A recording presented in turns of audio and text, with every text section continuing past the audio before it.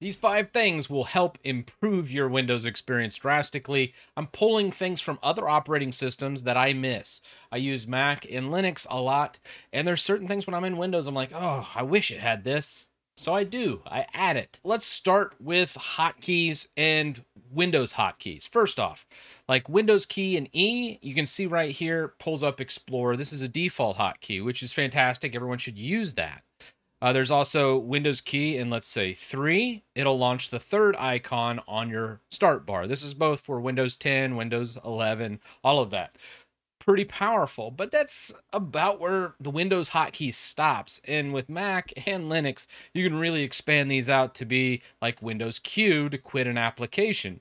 That's very powerful. It's a heck of a lot better than trying to do Alt F4 and then reaching over your monitor. That stinks. It's a terrible hotkey, but one so many people use. But also, I want to launch like Windows Terminal. I can just press Windows X to launch Terminal, or Windows Q to quit. Or let's say I want to launch Brave, I could just go Windows B, and then it would supposedly launch Brave, but I actually put this in the wrong one. So if I look at my script, we can actually fix this.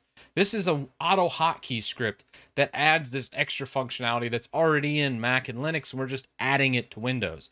Now, there's some very powerful things in this hotkey. If we take a peek, we have launch terminal with this command, launch Brave with this command. I actually updated this command, but I didn't relaunch my script. So we'll just go ahead, hit reload script, and then Windows B, and then it launches Brave. So there's Brave. We'll quit Brave out with a Windows Q. And then the Windows Q, you can see it gets the title, posts a message, and then quits out. So this is how you'd quit out with this hotkey. I'll go ahead and leave a link down below so you can take this and expand on it. Path of Exile, a lot of times I like to click or move. Same with like Diablo 3. Instead of using left click to move my character, I use auto hotkey mouse wheel bindings where I just scroll up or scroll back. That helps, especially if you're older and you have bad wrists or maybe some carpal tunnel for working in IT for 20 years.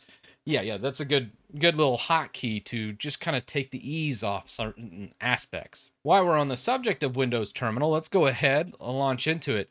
This is extremely powerful. Back in Windows 10 era, you had to come into here, you'd launch PowerShell, and it would be like this old archaic PowerShell 5, which is bad. But with Windows Terminal, you can see it's so much nicer, so much clearer. You got an acrylic effect, and you can even launch into command line. You can even go into certain instances, like if Azure Cloud Shell, or I could launch right into a Linux instance and launch into any Linux program that I wanted directly from here. Launch such as, let's say I wanted to do like a gedit, I could actually launch into that, and it would launch my gedit program, which is pretty darn powerful. I can launch graphics, and they're all accelerated, so I can even edit videos using my Linux programs in Windows. It's just a very powerful thing. Windows Terminal's come a long ways since it originally launched, and if you do any CLI work, I think Windows Terminal is a must and a massive improvement to Windows. Next up, we have the Start menu. Just come into your Start menu, hit All Apps on Windows 10 or Windows 11, and just kind of flip through here. Is there anything in here that you don't use? And we have a couple things like Snip and Sketch I'm not a big fan of. I use Share X instead, so if you like your screenshots, I'll leave a link to that video. Share X is an amazing open source tool that's free as well. Highly recommend it. So I would flip through here, just see if there's anything that you want to remove.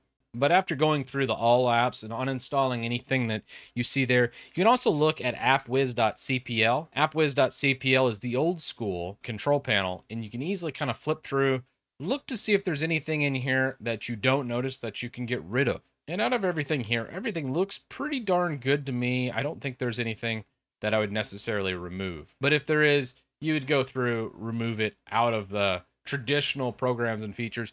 You'd also do this through the new settings menu, and you just go through apps, and features, and you can kind of flip through and see if there's anything in here that you might want to remove. Like here's people.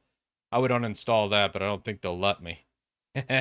I could rip this out through PowerShell, but I've gotten to the point where Uninstalling apps that weren't meant to be uninstalled can sometimes cause instability, so I don't necessarily recommend that much anymore. Next up, for Windows 10 improvements, I still recommend Harden Tools. I showed this an entire video.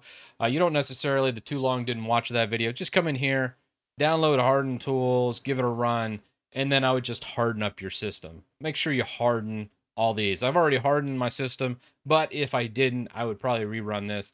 Just blocking script host, Office macros, and ActiveX, Adobe Reader, vulnerabilities, auto run, and just some other well exploited things that is used in Windows. So this helps at least make it a little more secure than stock settings. Next up is just this script right here. I would highly recommend just coming in here, copying this. This is from my website, christitus.com. I'm just going to right click, run as admin, and we just paste this in. This launches my little script that does a lot of cool things. You can install programs from this. If there's something that you need on here, you just click it to install that one program. Essentials tweaks.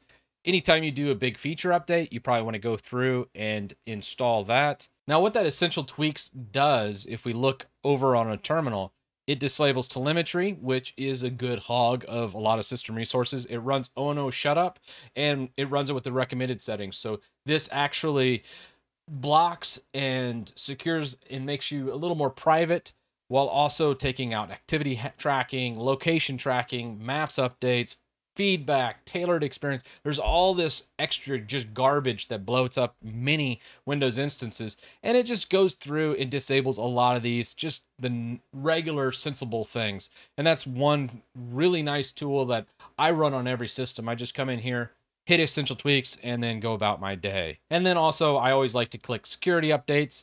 What that does is it just makes sure I'm only getting security updates, not the default settings, which gives you basically makes you a guinea pig for Microsoft, and they'll push a lot of junk updates to you, where the security updates only downloads exploits that have been patched. So vulnerabilities and security updates are very small, so it'll fix a lot of your Windows update problems. Now, one thing I would leave you with, and something that is not necessarily just as kind of a bonus here at the end, is a custom ISO. A lot of times Windows just has a bunch of extra garbage in it that you don't necessarily need out of the box. So if you find yourself installing Windows a lot, I highly recommend coming in, make it a custom ISO. You can do NT Lite, you can do MSMG Toolkit. There's a lot of different methods that make this much easier for everyday users. But with all that said, let me know your thoughts down in the comments section, and I'll see you in the next one.